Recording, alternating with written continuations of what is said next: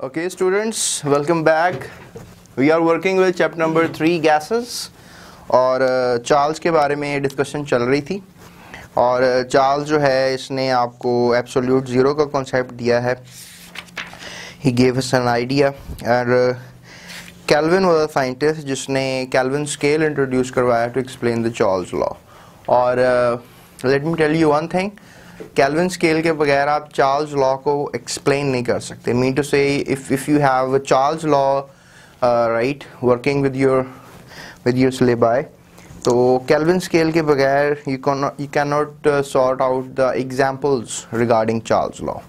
यानी जो degree Celsius का टेम्परेचर है चार्ल्स लॉ के अगर उसमें फार्मूला में आप प्लेस करेंगे तो आपको what you have to do is that कि सेंटीग्रेड जो आपका टेम्परेचर स्केल है उसको आपने केल्विन स्केल में कन्वर्ट करना बहुत ज़रूरी होगा. क्योंकि अगर आप केल्विन स्केल में उसको कन्वर्ट नहीं करेंगे तो the values the answer will be not correct, right. सो आज के लेक्चर में हम नो डाउट इसी टॉपिक की डिस्कशन कर रहे हैं. डेरिवेशन ऑफ एब्सोल्यूट ज़ीरो के टॉपिक में हम बात करेंगे आज graphical explanation of the Charles law.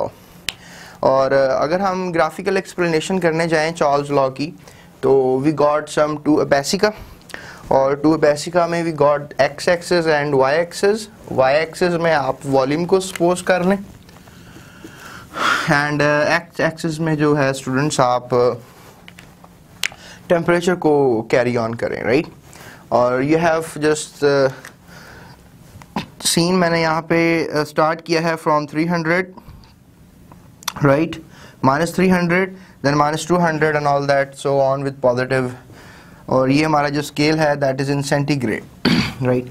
और यहाँ पे जो वॉल्यूम है 46 एंड 146 एंड 246 346 मीन टू से 46 इज़ द मदर वैल्यू जिसको 100/100 मैंने इंक्रीज किया. I have gone with the syllabi, उसमें भी ऐसा ही है. That's why I have just taken as a 146, 146 and 246, right.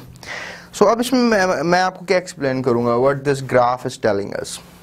Students, graph ये बता रहा है कि अगर गैस का वॉल्यूम बेशक जितना ज़्यादा हो, अगर आप टेम्परेचर कम करते जाएंगे, look at that, यहाँ पर वॉल्यूम 446 है और राउंड अबाउट टेम्परेचर 200 है. अगर आप टेम्परेचर कम करते हैं 100 पे लाते हैं तो वॉल्यूम में कमी वाक़ होती है. और ऐसा ही होना चाहिए. जब आप टेम्परेचर को कम करते हैं स्टूडेंट्स तो जो गैस का जो वॉल्यूम होता है वो कम हो जाता है. आप ये एक्सपेरिमेंट कर सकते हैं. मैं आपको अभी बताता हूँ एक तरीका जिससे आप अभी घर में इसको प्रूव कर सकते हैं जो मैं आपसे बात कर रहा हूँ.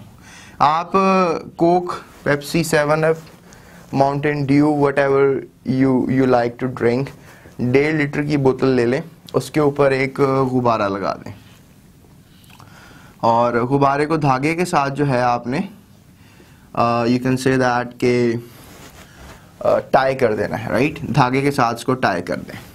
अब क्या होगा, एक पतीला रखें गर्म पानी का और उसके ऊपर इस बोतल को ले जाएं. अब यू नो दैट पतीला अगर पानी का गर्म हो गया है, अगर उसमें आप बोतल इसको डिप करेंगे तो नो डाउट ये जो अंदर की गैस है इसका टेम्परेचर इंक्रीज होगा. अब देखें जब आपने ऊपर गुब्बारा टाई किया था तो उसमें तो कोई गैस नहीं थी, राइट. और अब मज़े की बात यह है कि बाहर से कोई गैस इसमें एंटर नहीं कर सकती. तो ये प्रूव होगा कि टेम्परेचर बढ़ने से गैस के कुछ पार्टिकल्स गुब्बारे में आना शुरू हो जाएंगे और आपका जो बैलून है, जो गुब्बारा है, वो फूलना शुरू हो जाएगा, right. And that really indicate us that volume being increased with the increase of temperature. तो नो डाउट जब आप उसको बोतल को वापस नॉर्मल फेज में लाएंगे तो वॉल्यूम जो एक रूम टेम्परेचर पे था वही दोबारा गैस अटेन कर लेगी.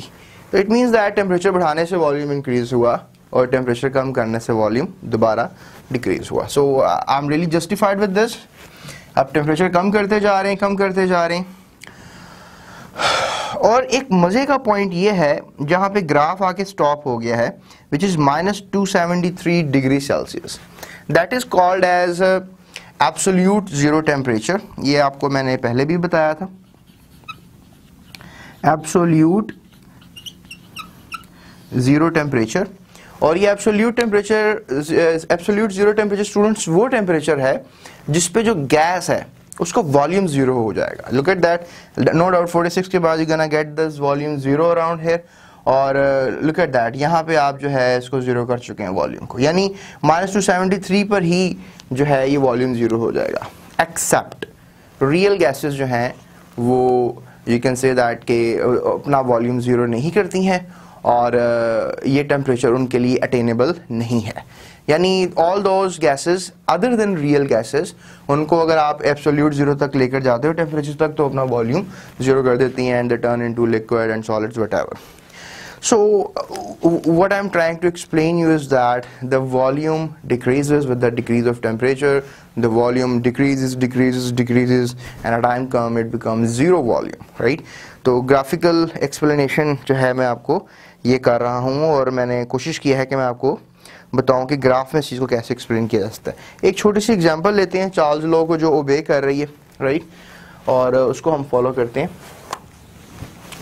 So let me just take this, right? We got some Charles law, right? V1 over T1 is equals to V2 over the T2, right? And these things are equal to the constant value. So let's say that we got a temperature T1 and we got a temperature T2. And if we got a temperature T1, so temperature T1 pe let's say that 10 degrees Celsius, right?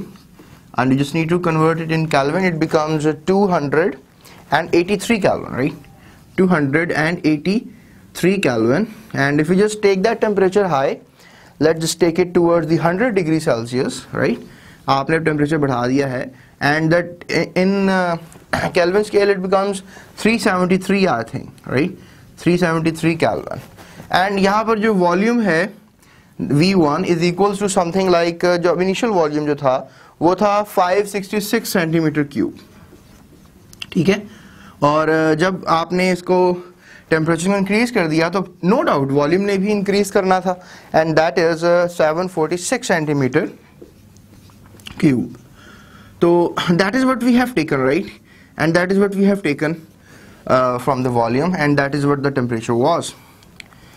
So after placing these values in the formula, right, what do we get? So let me place it over here. So V1 over T1 is equals to V2 over T2 equals to K. So V1 क्या है हमारे पास? V1 is something like 556, right?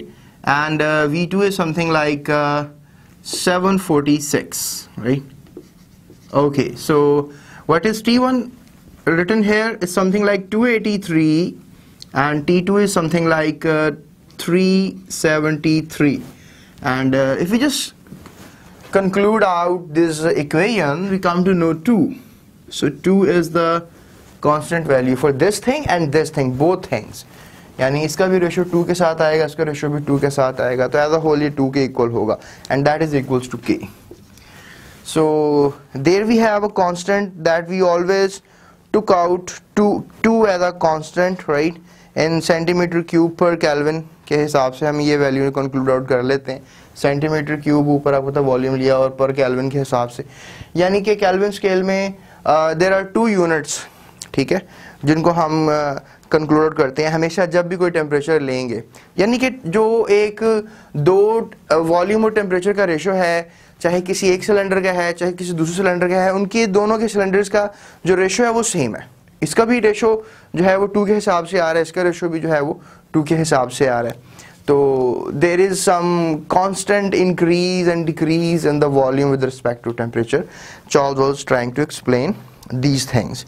So just let you know कि greater the mass of a gas, right, and definitely greater the volume, and if you increase the temperature, right, sorry, if you decrease the temperature, the volume automatically decreases.